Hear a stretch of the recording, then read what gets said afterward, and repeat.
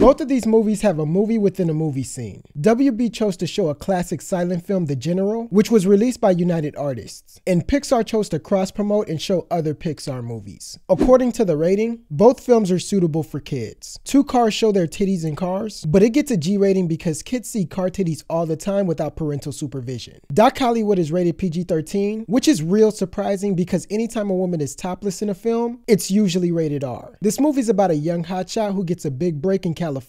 On his way to California, the main character takes a long road trip, makes a detour, and gets lost after missing the interstate. In Cars, a big rig falls asleep on the road, and his negligence behind the wheel almost causes the red car to get into an accident. But thankfully, the red car survives. In Doc Hollywood, the same thing happens and the big rig driver is falling asleep at the wheel. But in this movie, the red car gets destroyed. The main character drives through this small town and wrecks everything in sight. A cop sees the whole thing, and the car's insurance rates are about to go sky high. They get to the court, and both judges are really pissed at all the damage the red car caused. This judge sentences the doctor to community service, and this just lets McQueen off with a warning, and it isn't until the town attorney starts hating that McQueen is sentenced to community service. The young hotshot pleads with the judge, reminding everyone in the town that he has to be in California in a week. This judge tells him it's no big deal, and if he does the job right, he'll get it done in 5 days. The other judge tells him it'll take 32 hours. McQueen says F that and tries to run away. He eventually runs out of gas. I'm positive Dr. Stone would have ran away too, but his car is in the shop. The townspeople don't get a lot of tourists, so when the hotshot brings his sports car to town, the mechanics beg the main character to let them work on it. The main character eventually says yes in both movies, but the main difference is Stone pays the mechanic by trading him a pig, and McQueen is so cheap he only pays the mechanics with a thank you. During the community service, both main characters bump heads with the local physician. Doc is always hard to find because he has to balance 3 jobs. So you're a judge, a doctor, and a racing expert. This doc only has 1 job, and it's hard to find him because he's lazy. You're his regular f***ing doctor, you get your fat ass out of bed, get down here and go with him. Both docs become an unofficial mentor and give the main character advice on how to do their job. Stone does what the doctor tells him to right away, and it works because the little boy could have died if Stone didn't follow the doctor's orders. McQueen waits until the end of the movie to follow the doctor's orders, and it doesn't work because he ends up finishing last in the race. One day, the main character goes in Doc's office and sees pictures of all his defining moments from the past. Doc says these moments are priceless, but he trade them for gold. I wouldn't trade any of them for gold. Well, maybe gold or cash money. This Doc's moments are defined by gold, and he says it's nothing but an empty cup. All I see is a bunch of empty cups. Later on in the movie, the young hotshot gets extremely bored. The townspeople are generic, and he gets sick and tired of them super fast. There's the country bama who can't read. It's from my sister. We don't read. McQueen and Sally, parked beneath the tree.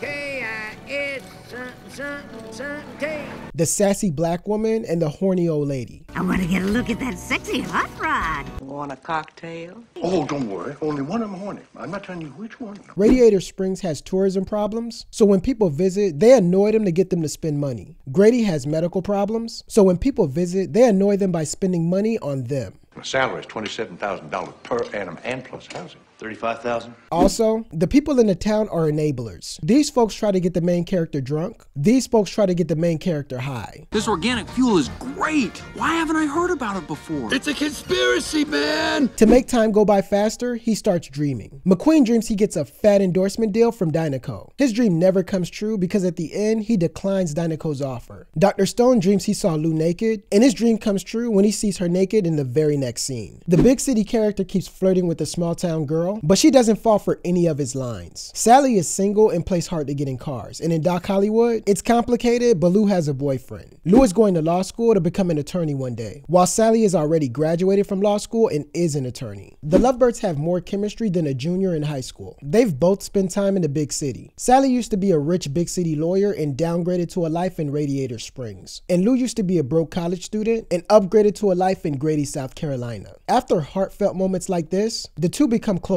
They take a romantic scenic route trip out to the countryside and learn about each other some more. That same day, Sally turns around and the crack of her butt is showing and McQueen sees it and compliments her on her waistline tattoo. Stone respects the hell out of Lou, and when she pulls her pants down, Stone looks the other way because that's somebody's mama. Things get intense in Doc Hollywood when the old doctor has a near-death experience. Doc in Cars had a near-death experience too, but it was during his younger years. The car gets a brand new paint job and new parts or whatever. It's time for McQueen to leave for LA when he's he's done with his community service and the road is paved. The only reason it's time for Stone to leave for LA is the judge had a change of heart and reduced his community service hours. You're free to go whenever you want. Before the young hotshot leaves for the big city, there's a small town celebration. The main character is dancing with someone he has no interest in, but leaves her behind to go and dance with the woman he's in love with. The music starts slowing down and they start dancing cheek to cheek just like when Harry met Sally. For a moment, you start to think the main character might give a middle finger to the big city and choose love over money. Both doctors in both movies force him to go to California. The doctor in this movie made a call to LA and told somebody where the main character's been all this time, but he was trying to help. I've been here at all. If it hadn't been for a call I got from Dr. Reyes Hogue. The doctor in this movie made a call to LA and told somebody where the main character's been all this time, but he was trying to hate. Thanks for the call.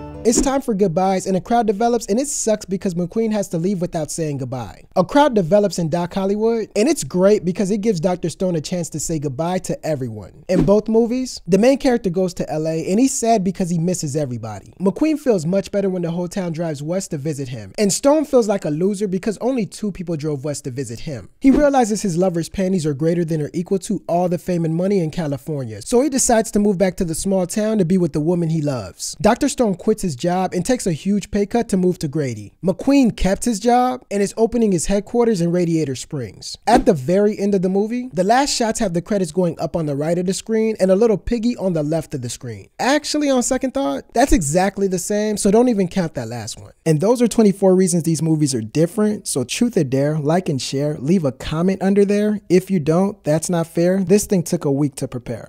But I'm not a rapper though.